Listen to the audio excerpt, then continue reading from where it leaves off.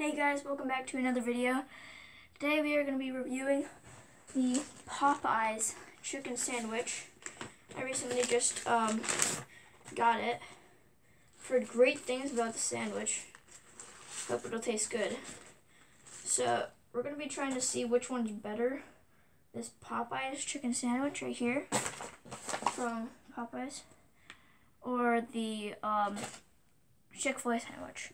I've already had the Chick-fil-A sandwich before, so I kind of know what it tastes like, and we're going to be trying to see which one tastes better. So let's take a bite out of this thing.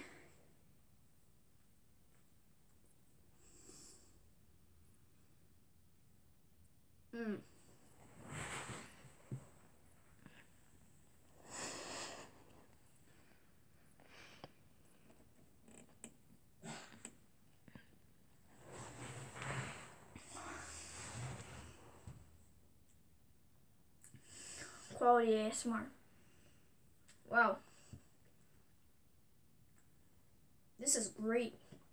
And this sandwich is like the holy grail of chicken sandwiches. I just can't stop eating it. It's so good. I got the plain one, not the spicy one. Because I don't like spicy, I don't know why. It's not my bon appetit per se. Well, this tastes really good, but the Chick-fil-A sandwich, it's hard to say which one's better, because they're breaded differently. The Chick-fil-A sandwich is like breaded more smoothly, I guess. This one's just like all over the place, but it tastes really good. I actually kind of like it. It's like very moist because it was in the car for a while, but it's still delicious. The bread is pretty good quality. The chicken is great quality.